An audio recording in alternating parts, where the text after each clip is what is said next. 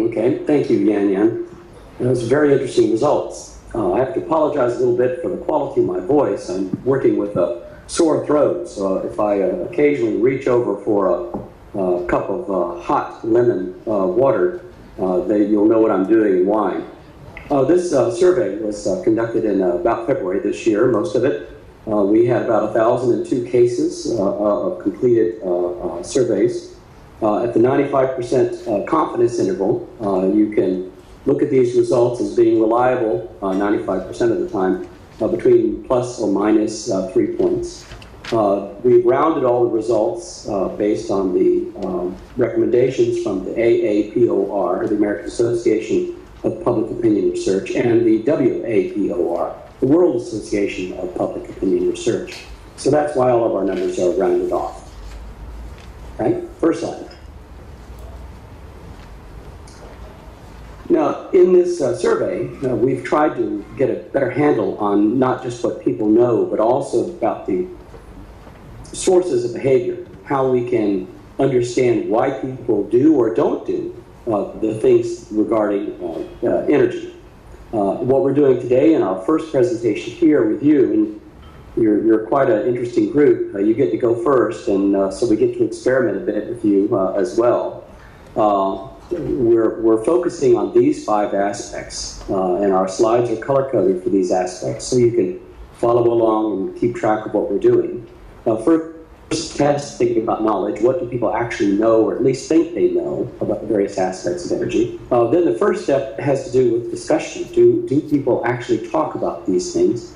With whom do they talk about these things? And does it get up the ladder? Do we have a lot of discussion, for example, among the family and friends, but it doesn't get up to legislative level or up to the government level? So the government never really quite knows what we're talking about, and we wonder why the government doesn't know what we're talking about. Then, of course, concern, which is worry and what people are most concerned about when it comes to various aspects of energy generation in common. The concern about the energy supply is more of an elite perspective in some ways, because most people, when they flip the switch, they think the light should come on. They're not too worried about where their energy comes from until they flip that switch and the lights don't come on.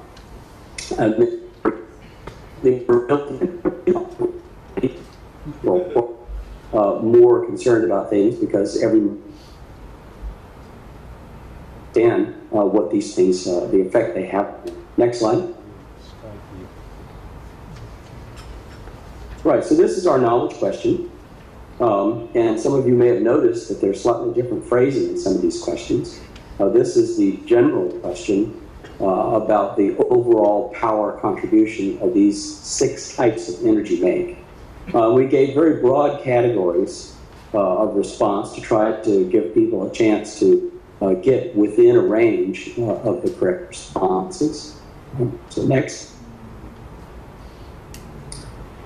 And you can see in that first slide, and you can compare this with how you did, and you guys did much better, as you might expect, from an audience that was more focused on energy.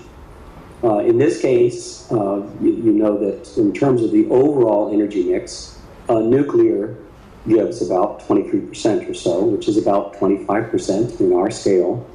And you find that that gets the lowest amount of people actually getting that percentage right.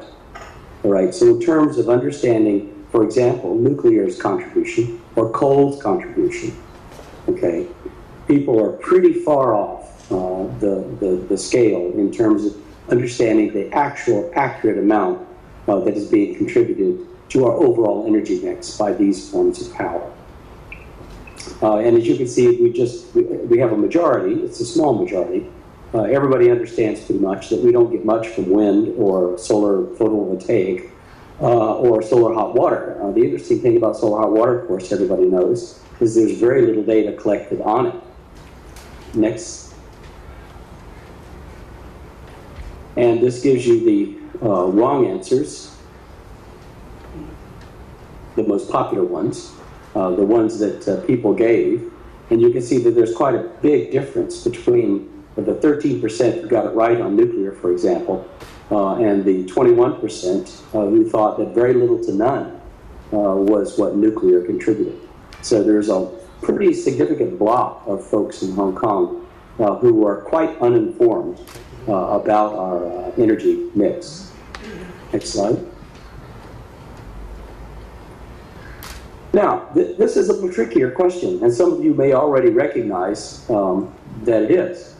How much of Hong Kong's energy would you say is generated inside Hong Kong's energy territory about follow it? And most of you already know that when it comes to nuclear, the answer is none.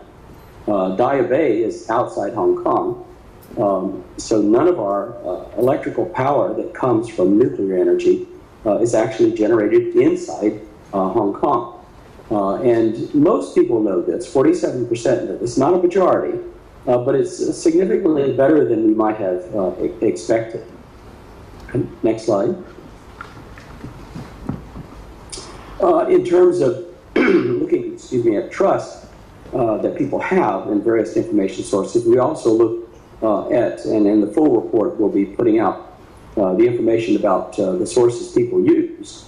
And most people, by the way, tended to use television, radio, and now, in quite a contrast to a survey we did in 2001, the internet. The internet's moved way up the scale there.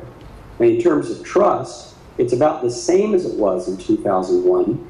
Most people saying they trust a great deal school and universities or green groups. And then if you add some trust in, you can see that there's pretty much a similar amount, except for green groups, which stand out a bit more. So this gives, as I think Spider-Man says, with great power comes great responsibility. For green groups, and I'm sure we have a lot of representatives in the audience, a lot of people are giving you a lot of credibility, and so it's very important to make sure that our statements are backed up with as much evidence as we can get, and that's one of the purposes of the survey. Next slide. Okay, we're trying to understand here, in looking at these sources of information that people use in terms of the internet and TV and radio. There's quite a number of other sources as well. And in this case, thank you, those folks who do not use the internet or do not use very much you can see that their percentage of discussing with family or discussing with friends is lower than the other groups. So we can have the next arrows coming down. And the next most active group you can see are people who use, and we've got different hours you'll note, because on the internet, if you're using it more than about 7-8 hours a week, you're way up the scale in terms of frequency of use, given the pattern of use inside Hong Kong. Whereas with television or radio, if you're listening at around 10, 12 hours a week, you're actually a fairly modest listener. In fact, to become a real junkie user of radio and television, it has to be around 20 hours plus. And we had some people who obviously either don't sleep or sleep with the radio and TV on because they said they were listening to radio or TV 90 hours plus a week. So these folks who use the media 1 to 6 hours, 2 to 10 hours, which is a moderate amount, applies to most folks. This is about the level for the median amount of people. You can see the results here. 42% discussing with family for the internet, 49% who discuss with friends for TV and radio. Next. And then you can see our so-called heavy users, 7 hours plus, 11 hours plus for radio and television. And the interesting thing here is that the heavy users of the internet seem to be more activists. This comes across in quite a lot of the survey. Folks who use the internet more are very different from folks who use radio and TV more. There must be some truth to the couch potato thing when it comes to watching television. Watching more of it seems to tend to more passivity, whereas the internet seems to be more of an activist and engaged thing. And the questions we ask related to using the internet for current affairs and information about the environment. So this is not just general overall listening. This is people who are in my class classified as junkies in this case, news junkies, current affairs junkies, people who are really interested in information. Thank you. Next slide.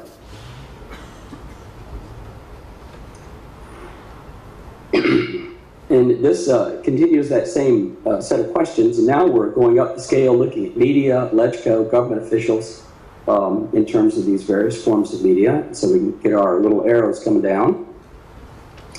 And the people who do the least, you can see also, are the least willing to discuss with these other groups. What's really interesting is in looking at comparing, for example, the folks who use the internet least, the folks who use television, radio least, discussing with government officials. It seems that there's real reluctance to simply talk to government officials out of what people might feel is an uninformed perspective.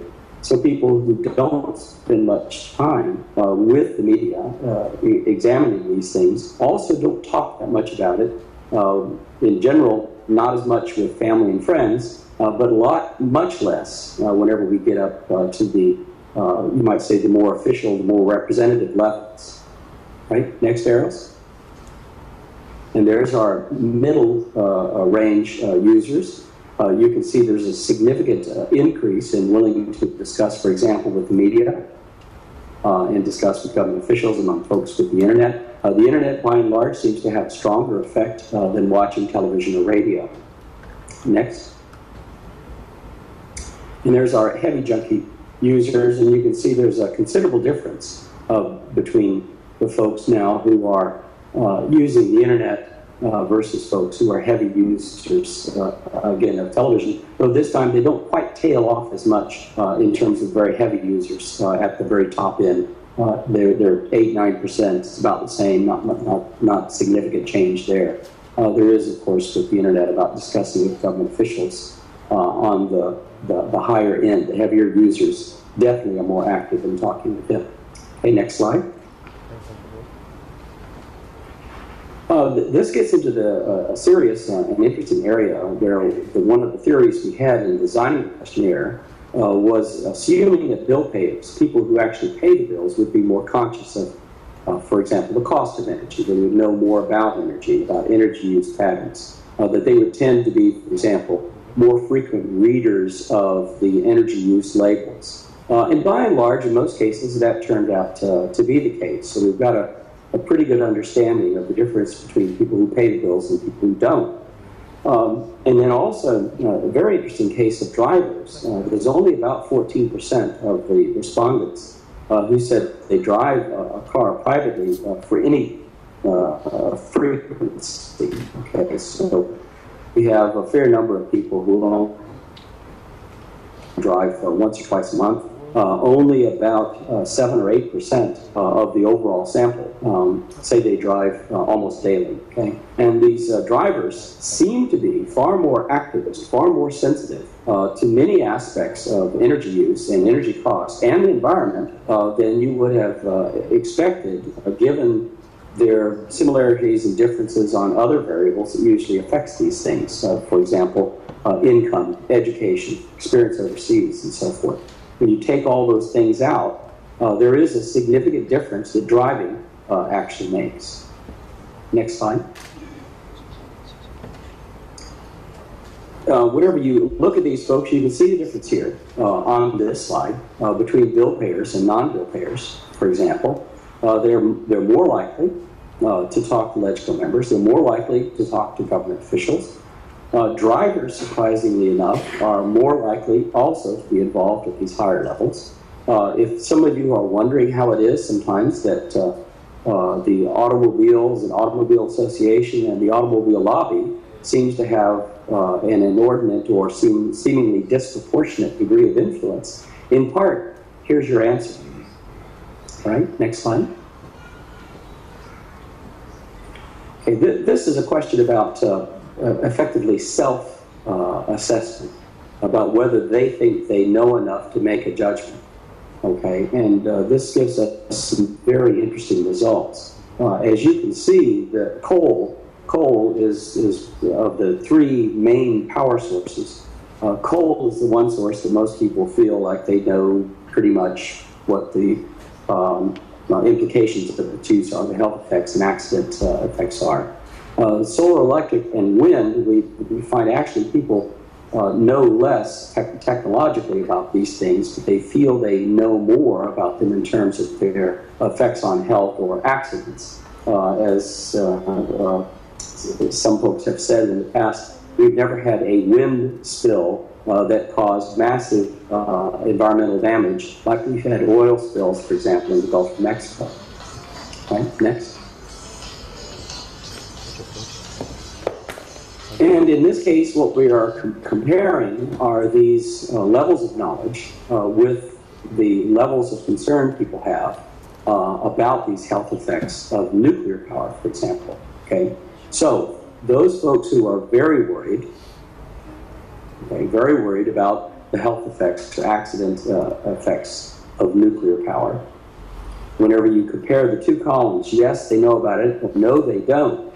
There's really very little difference between people who say they don't know and people who say they do know, and the folks who say they're very worried, which tells us that there's a lot of people who are very worried about nuclear power, but it's not coming from some real basic knowledge, even the self-assessed knowledge. And when you run that scale down, the folks who are somewhat worried, again, pretty close, not very worried, you begin to get this unsettling feeling that people are making, at least their emotions, are stepping in and not being based on even a self-assessed basis of understanding, of knowledge. People are reacting almost instinctively. And the question, of course, to social scientists is, well, what is driving that? What are we getting here? Right, next slide. In this case, we're looking at coal. Okay, and with coal, not only is the very worried amount lower, but you can also see that those people who are very worried, again, you've got the same kind of result. Not quite as pronounced as with nuclear, but nevertheless, there it is again. People who say they don't know and people who say they do know, being much more closely together than you might think in terms of proportions of the very worried. Same thing with the somewhat worried, and so forth. These are some very interesting slides in terms of trying to figure out how, for example, to run an information campaign to help folks out. Okay, next slide.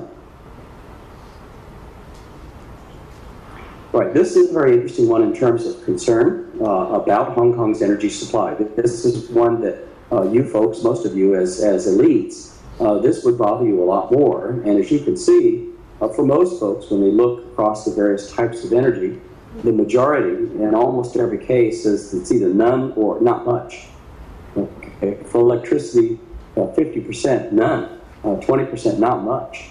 Okay, so it's a very small proportion of people who say they have a great deal of concern about any of these forms of energy.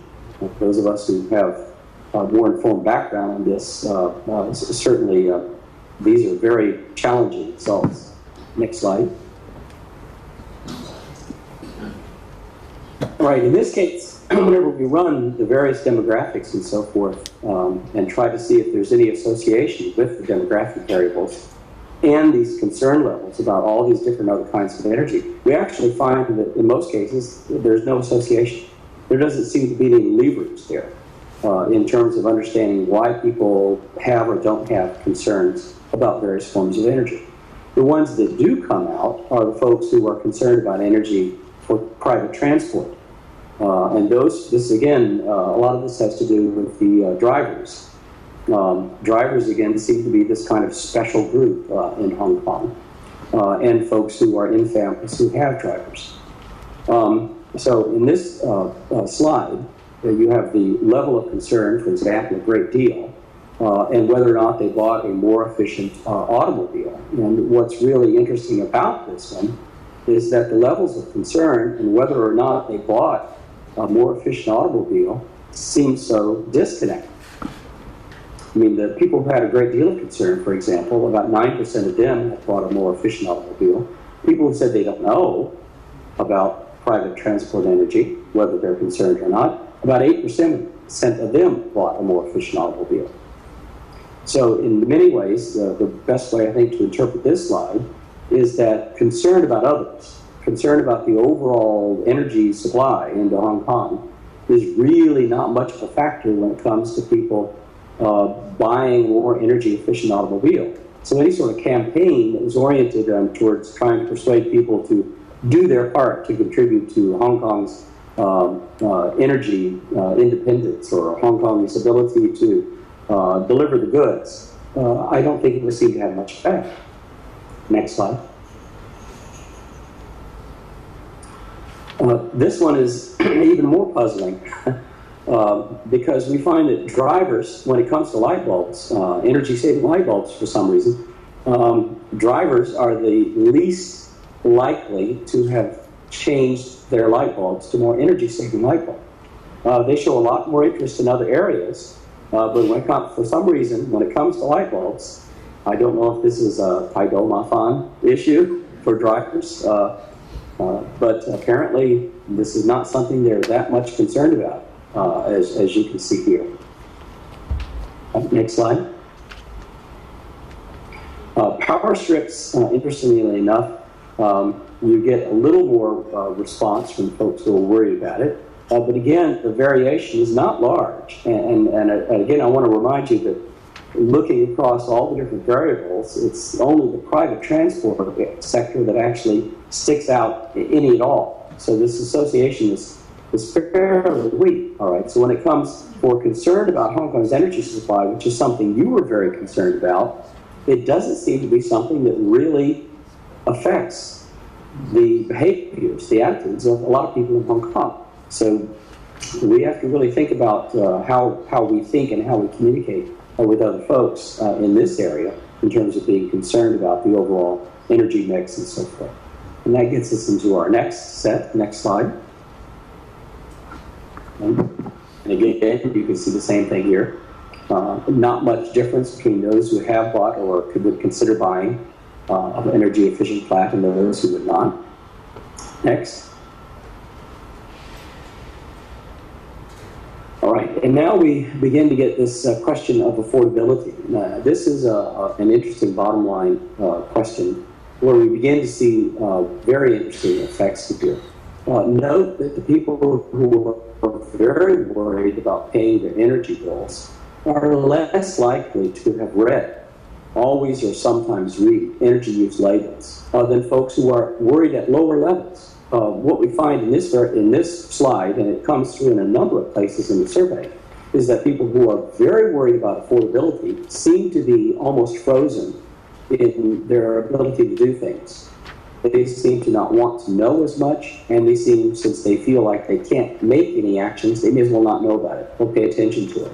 So the folks who are really poor or really pressed in terms of paying for energy, those are the very folks, of course, who would be most helped by changing light bulbs, but those are the folks who are, in some ways, much less likely to do so, precisely because their depth of poverty seems to create this barrier to movement. They simply are trying to struggle to survive from day to day. So the idea of saving energy over the next year, or 2 years, or 5 years is just almost inconceivable to them.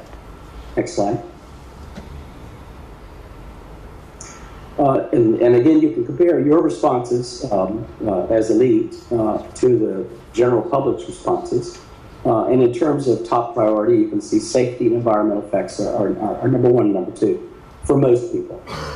Much less concerned about reliability and security and even affordability, interestingly enough, is down the scale. Next slide. Now this is the reverse, again, just as you guys had, the least priority one. The interesting thing here is that you have such a high proportion for affordability and such a low proportion, again, on safety, the least priority, which basically reinforces the results we've gotten, that people really want safety and environmental effects really focused on. Now, of course, what that means as well is that if you really want to begin to affect people's behaviors, besides cost, besides affordability, personal affordability, you don't want to go talking about Hong Kong's affordability of things. They're not concerned about that so much. it's safety and environmental effects. And the argument, yes, we can afford this, that might work. Will it affect your bills? There's a portion of who are very sensitive to that. Other people, if they get the right kind of choices laid out to them, I think they very much are going to say yes, pay more for safety and environmental effects is worth it. Okay, next.